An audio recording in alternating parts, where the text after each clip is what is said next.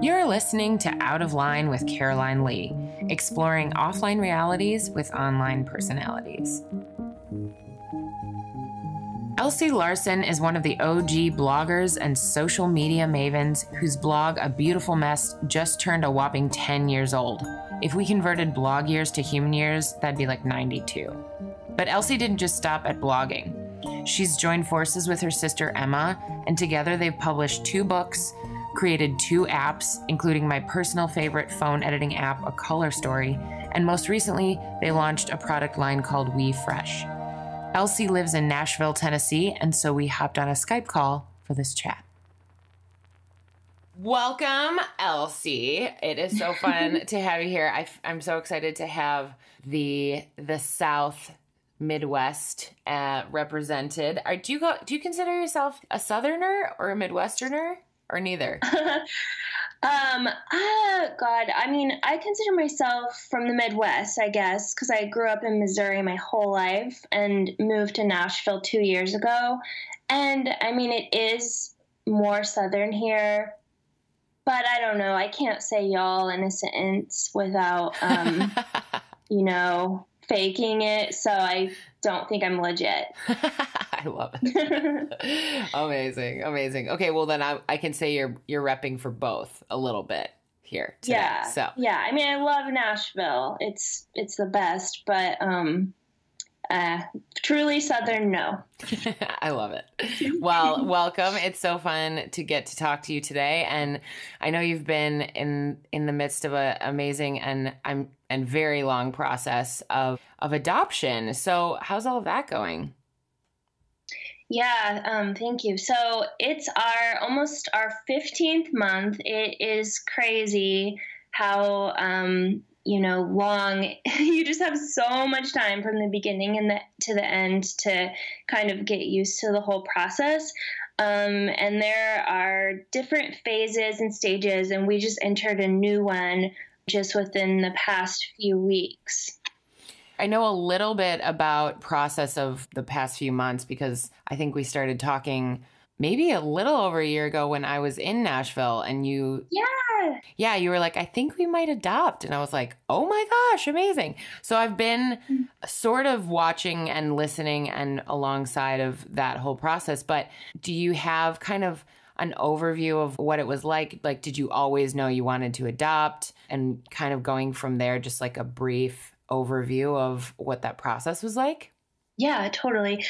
I think I did. I was one of those people who always thought, oh, I'll have a couple of biological children and then maybe I'll adopt a couple children. Like, I always wanted to have a lot of kids growing up, and kind of just imagined that I would love to adopt, especially from a foreign country. I think some people just kind of know that they would be down for that from the beginning. So this past year when we started, we had to choose a path. The first thing you do is you can't just like be in every program at once. You have to choose your program. And so we chose the China program, which these days is pretty much exclusively a special needs program, because a lot of things have changed in China. They have a lot fewer adoptions coming to the U.S., and they no longer have the one-child policy, so they have domestic adoption now. Oh, wow. I didn't even know that. Yeah. That's amazing. Yeah, it's kind of in the last 10 years it was phasing out, I believe. I hope that I'm correct. But yeah, so we started that process, and it was supposed to be an 18-month process, and it does feel like, I mean, it's a couple of years, and it feels like it. So the first, 4 to 6 months, you're working on your home study, which is the part you kind of have a local social worker, and it's the kind of famous part where they come to your house and make sure that it's not hazardous, and it's kind of a little bit intimidating. And then after that, you do your dossier, which is kind of similar paperwork, a lot of medical reports, a lot of little pieces of paperwork about your whole life, your marriage, your family, background checks, things like that. And that goes to China. And after that, several months later, then you get logged in China, and then you're eligible to be matched with a child, which is where we've been since May. And then this past month, we were matched with a child. And so now we have just sent our letter of intent, and we will be adopting this specific child later on this year.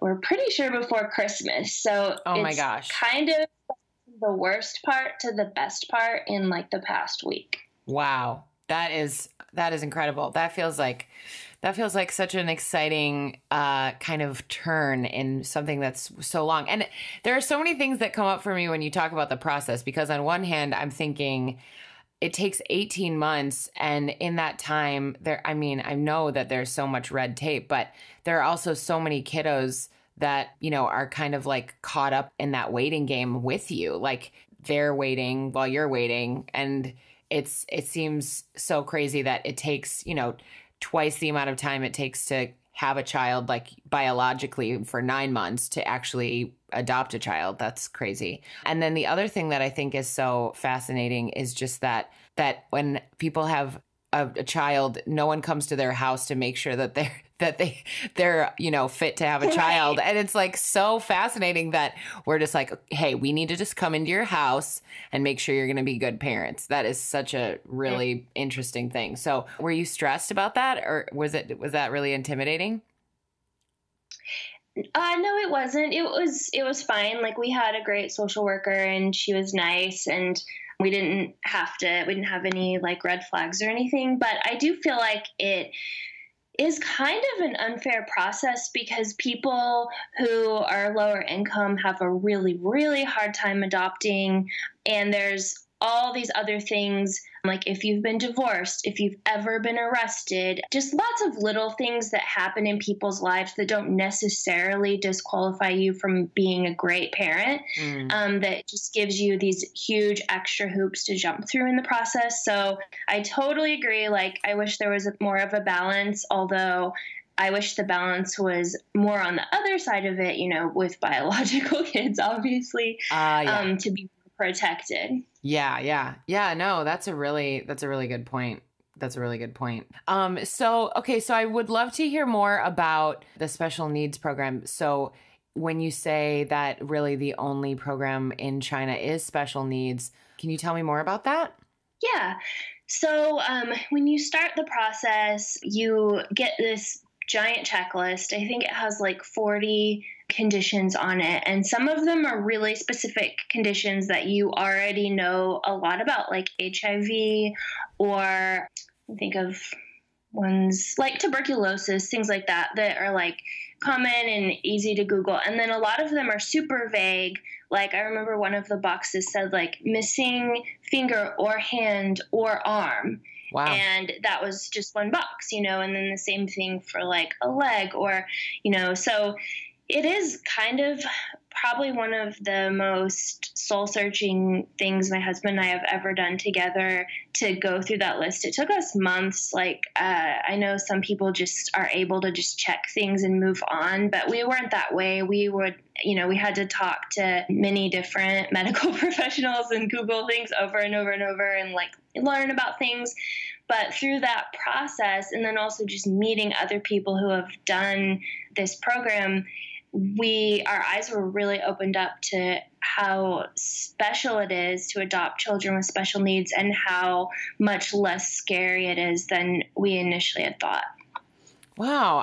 I would love to know. I know Jeremy, and I know that you guys have such an amazing relationship, and you're both so creative. So was it something that you both kind of knew right off the bat, this is the path we want to take, or who brought it up first? And was it something that took the other one a while to warm up to? Yeah.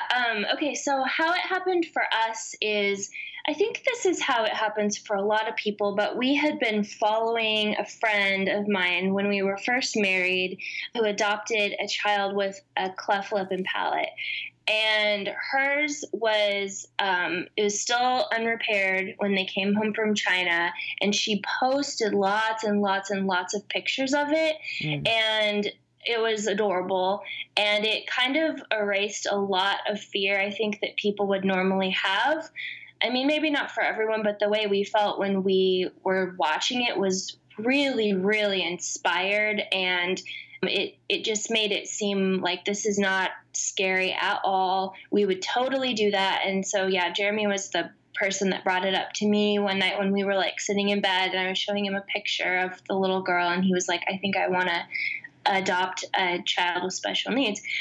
So ever since then, we kind of had it in our back pocket, and then when it came time that we were ready to adopt and everything in our life was kind of aligned, we just we knew it was what we wanted to do.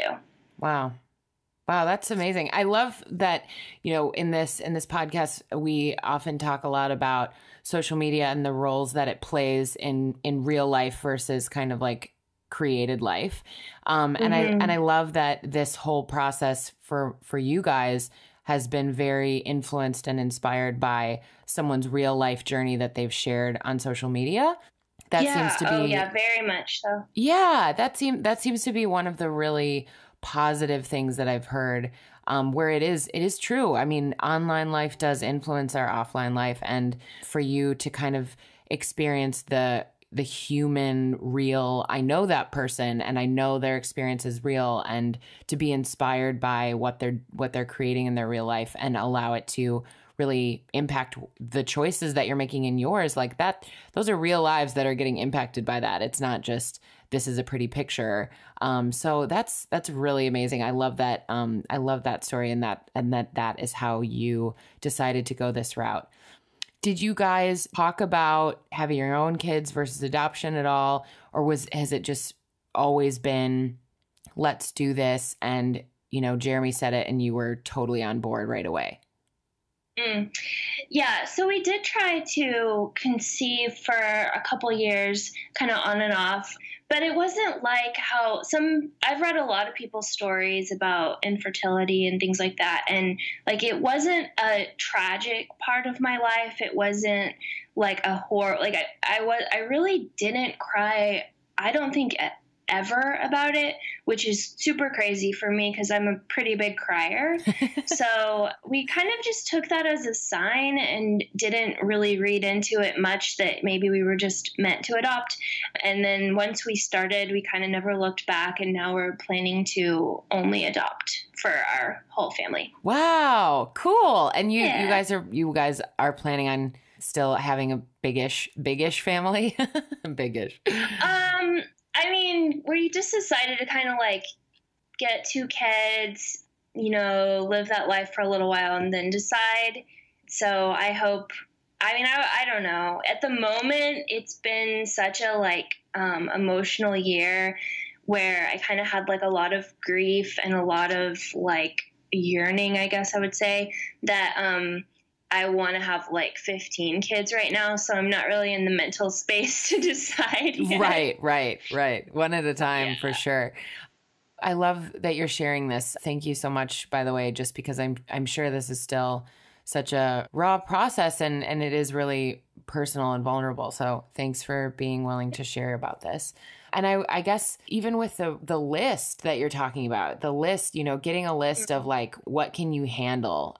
That to me is such an overwhelming thought that it makes me just like want to be quiet for a minute. Like the idea that anyone would just get a list of like, what can you handle, because even that, we don't get that in real life.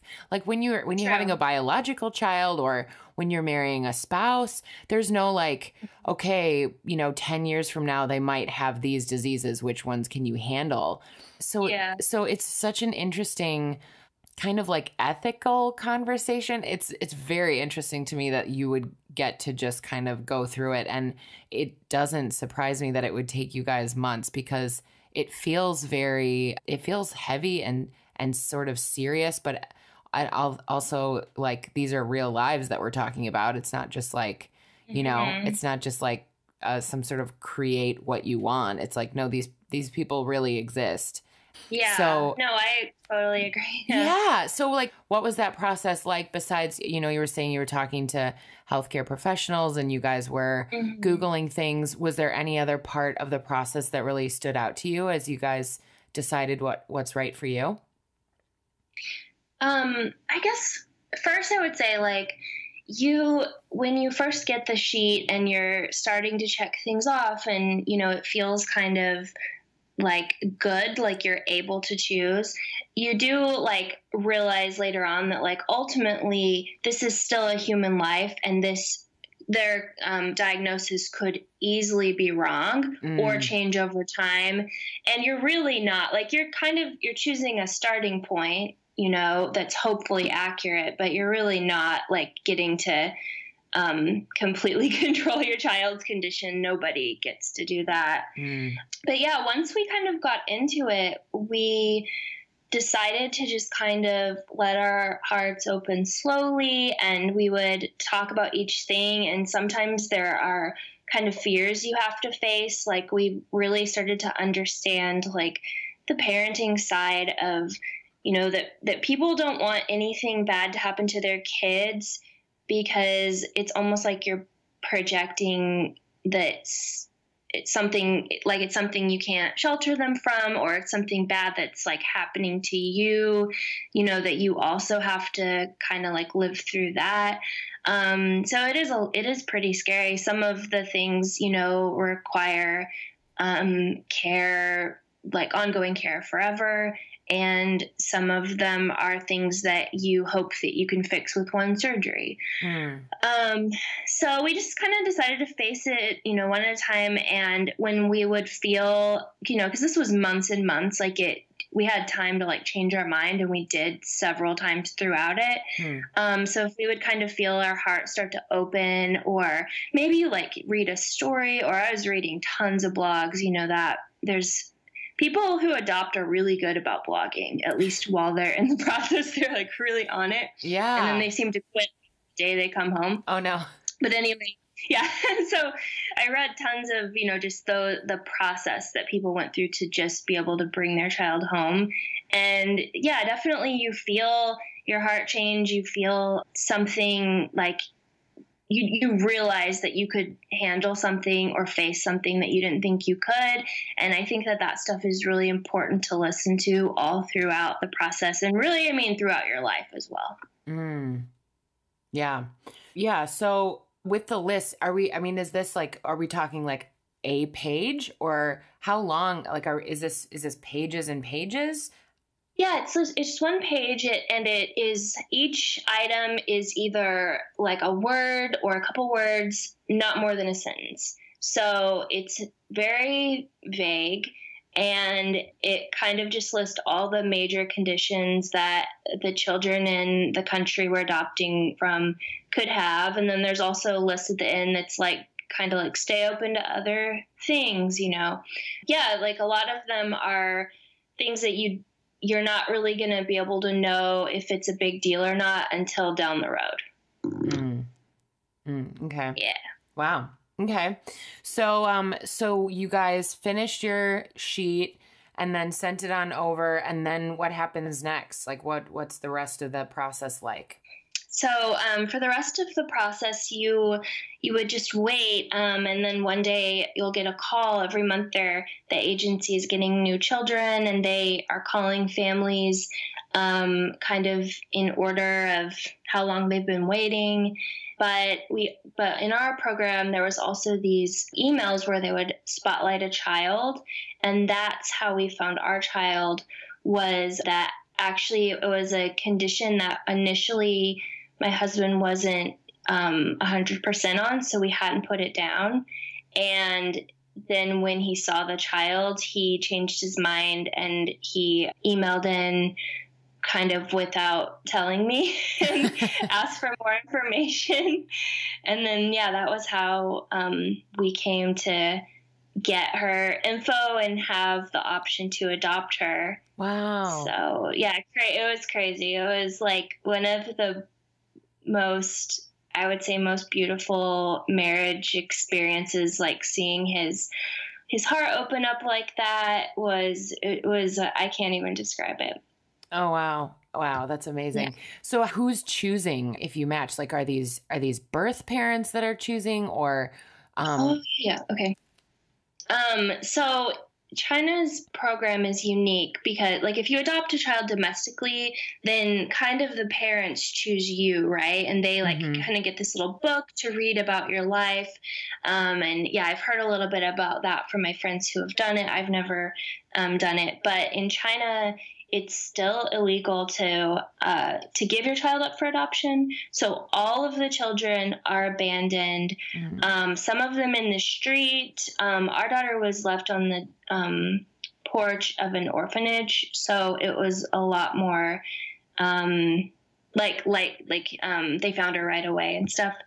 But yeah, it's a scary thing, and so you hardly ever get to meet their parents.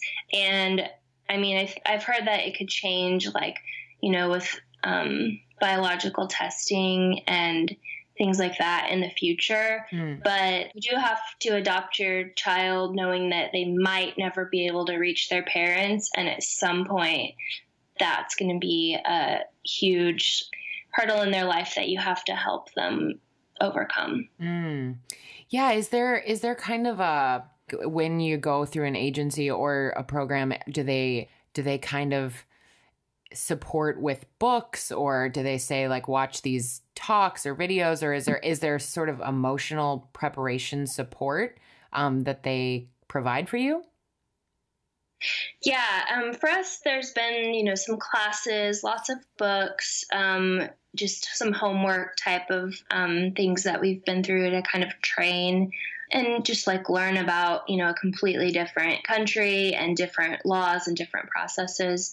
But for the child, I mean, I know that there in Nashville where we live, there is this kind of like culture, I don't know what you call it, like a culture club, like a club where they can be with other adoptees from their country and take like classes and stuff. So we're definitely going to do that because I think having friends who share a similar origin to you could be really helpful down the road for our kiddo. Yeah. But yeah, it's, I don't think it's one of those things. I think it's probably going to be hard no matter what, and you just have to prepare for that.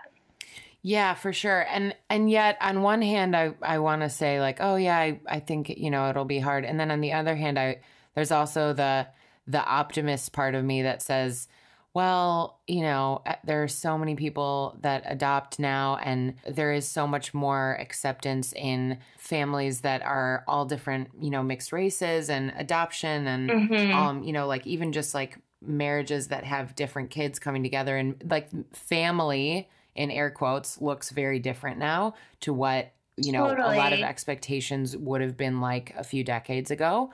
And so I guess my hope is that it will be easier on people who, especially, like your kiddo coming from a totally different culture and country, but just that there will be acceptance and love, and that it won't be as difficult. Obviously, I can't speak to it because I will never understand that fully, but my hope is that there will be a lot of support and love for all of you, for your whole family. Yeah, no, I agree. And I think that that's something that, it's been like a, I don't know, hard year, like to be an American and everything. But that's one thing that I've realized that I wasn't grateful enough for, is that people here are determined to support diversity and embrace people who are different. And it's not like that in every country in the world. That's true. That's true. That's good. Especially these days, it's good to remember why we're grateful to be Americans. Right. Yes.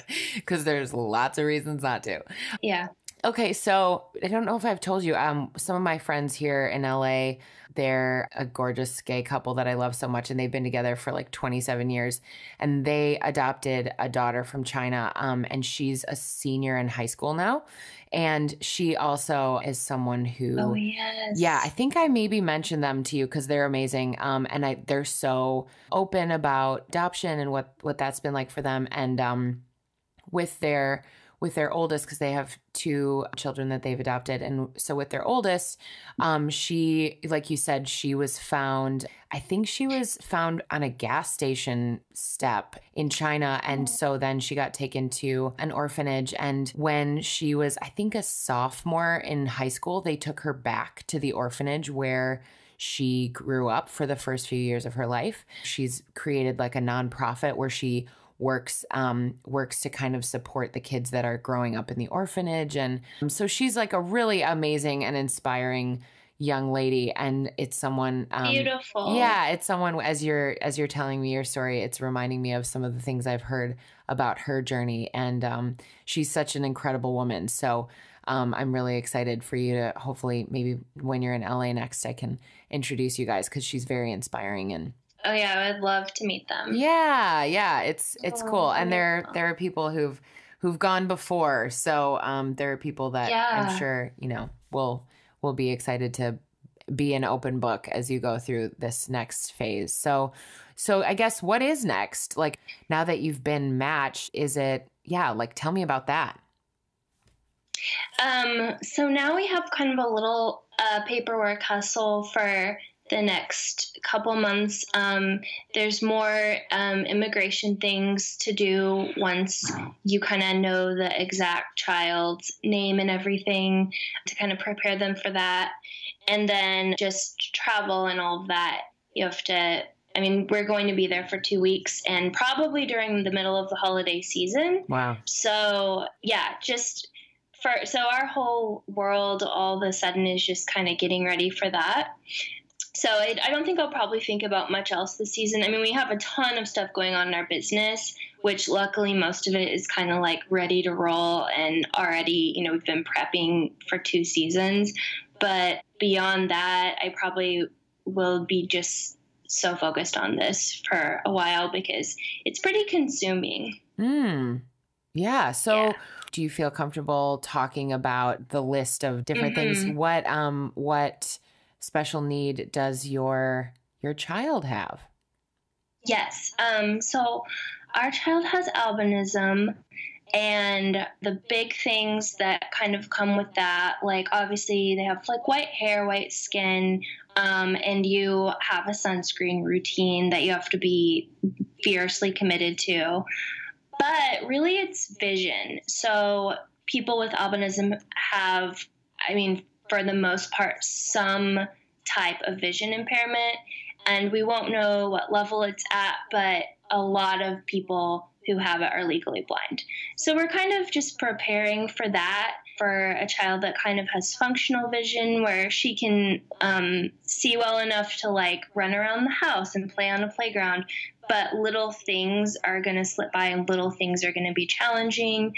She'll have to have modifications in school to be able to see, and learn to read and write and everything. So yeah, we're just kind of immersing ourselves in learning about vision impairment right now, which is, it's crazy. It's very new to us, because like I said, it wasn't on our list. We basically changed our mind at the last minute after we saw the child, and Jeremy just couldn't let her go.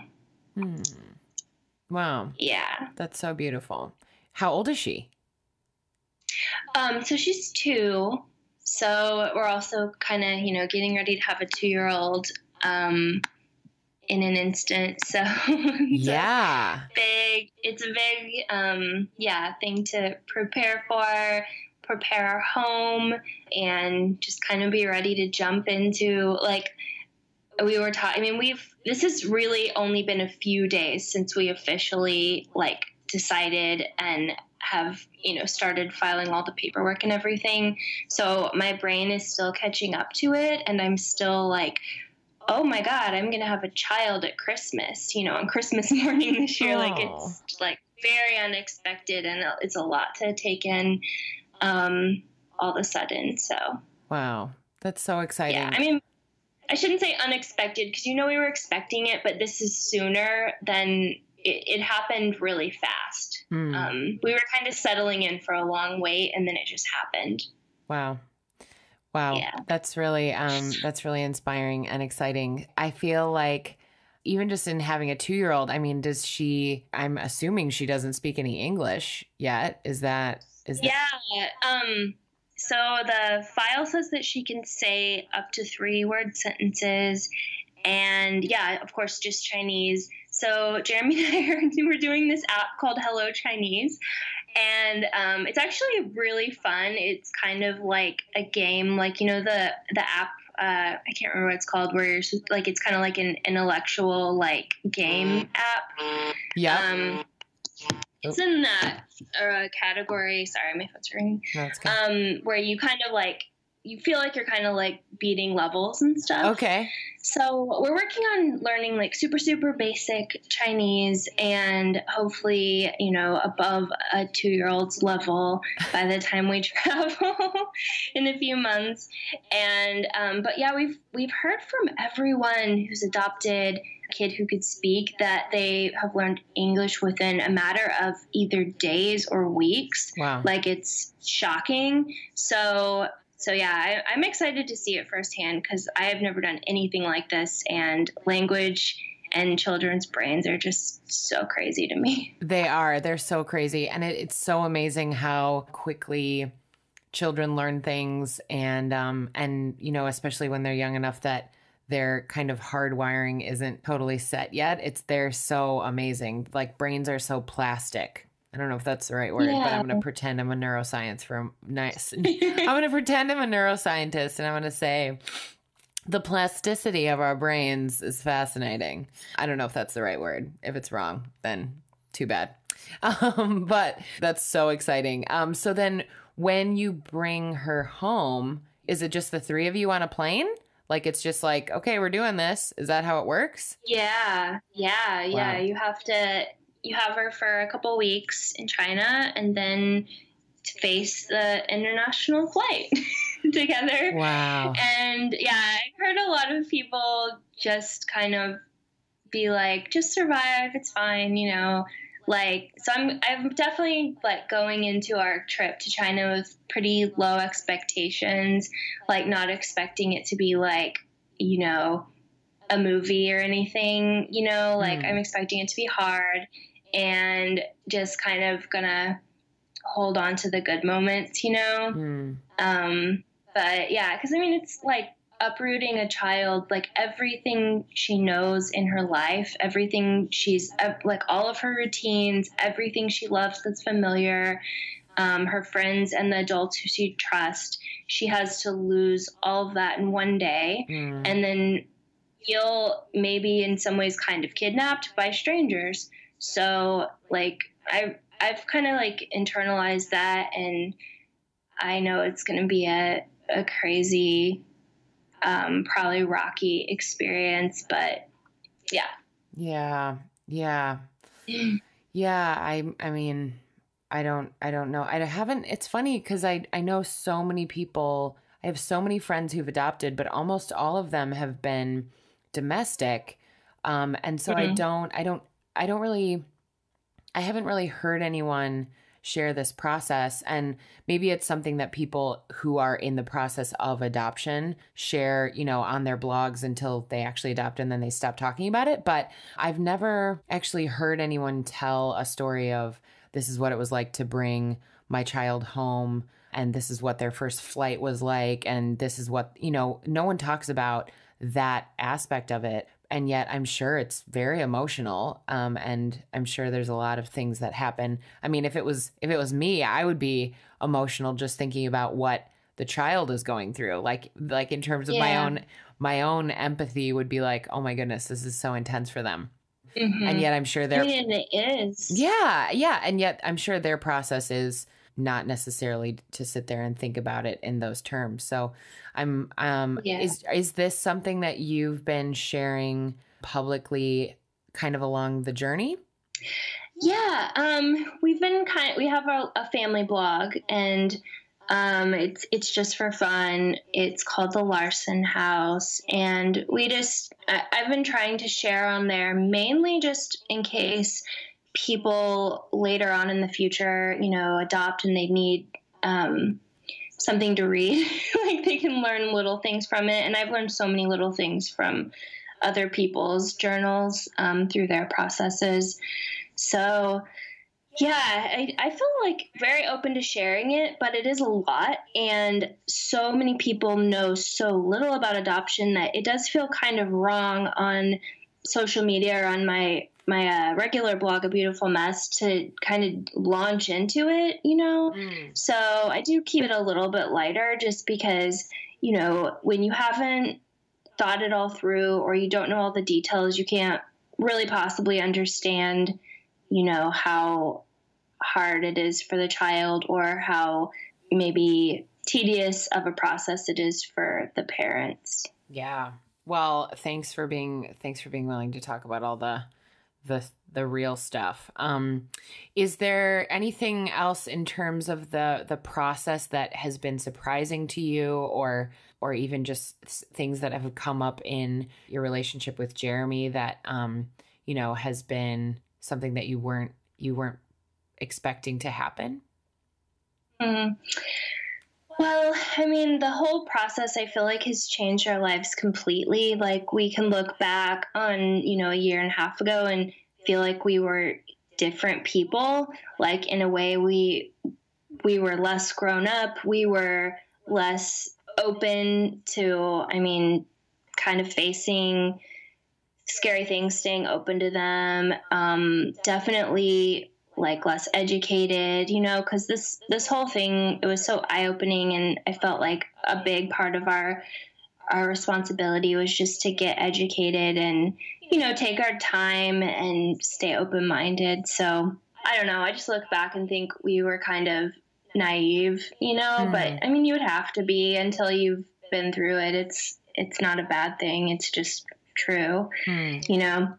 Yeah. But no, it's just been like a really beautiful experience. Like I don't want to influence other people to do what we did, especially when we were midway through. I was like, I don't want anyone else to adopt from China because it was so hard and so long and so discouraging. And there were months where it was almost like I almost felt depressed. It was so difficult to get through. So I was like, I don't want to just only share the happy things and then influence people to, you know, take this path. Yeah. But now that we're kind of coming into the light a little bit, now I'm like, oh, they'll be fine. You know, it's like you change so fast on if you think it was worth it or not. So I don't even know, but I hope that I think that people know in their hearts already whether or not they are open to just adopting in general. Like a crazy number of people aren't, you know, and lots of people have been like not afraid to tell me, you know, that just like I would never adopt, which is fine. You know, like people who don't want to do it definitely shouldn't. Right. Right. But I think when I just would say to people, like, if you feel your heart opening, kind of just follow it and see where it leads, because it has been one of the best things of our life, the best experiences of our life. That's so awesome. When you say that you guys were so naive, I mean, I feel like that's me. I'm in that boat. And, you know, it's something that I would love to know more. It's obviously, if I'm not going through the process and needing to become an expert in it, it's something that I would love to just know. Kind of like, what do you think is important for the average citizen to know about special needs adoption? And is there kind of something that sort of a takeaway that you could say, I wish every American knew this, or, you know, in order to not be a naive person, it's really important that we're all aware of this. Is there anything like that you can kind of verbalize? Yeah. Well, and honestly, I still feel so naive. So it's we're, you know, we haven't even like picked up our kid yet. So it's like our, you know, experiences only go so far. But I feel like, you know, when you see someone who's adopting, just don't say anything negative. Like a surprising number of people say something super weird, or they have like one story that they've heard of something that happened bad and they'll like tell it to you. And it's better, I think it's better to just treat people like it's the same as being pregnant and that there is no difference, and just kind of put that in your mind and don't forget it, because no one really wants to get like treated weird, right? You know? Totally. Absolutely. And I'm sure that for the children as well, like I haven't parented one yet, but I'm pretty sure that they just want to be treated normal as well. So, you know, adoption, I think, is more rare than I thought it was. When I first started, it made me realize that, you know, most people, they've only met a couple people in their whole life that they know of who were adopted. And sometimes, you know, they have this one bad story, or this, you know, thing they heard on NPR, or, you know what I mean? Yeah. And that's like their only experience with it. So I guess just going into it, realizing that that's where most people are at, protects you in a way. So now we feel like we're much more active on, like, you got the email that I sent to friends and family about our daughter last week. And it was very like educational, right? Like we just want to like kind of answer people's questions before they have time to like speculate, not know what to say, or feel nervous about it or something. They can just like kind of get all the information. And I think that when you adopt, you kind of take on that role of educating people about it in general, about your child, about about how you want to be treated. And you just really have to become ready to advocate for yourself, and you'll be fine. Yeah. And I think it's really interesting that you say it's almost like in the midst of your process, you also have to let people know what you need. And you also have to let people know. It's almost like people are asking you to be responsible for calming their fears while you're in the middle of your own process, which is really interesting. Exactly. But I love that, just kind of like treat it like someone's pregnant. Like don't be weird.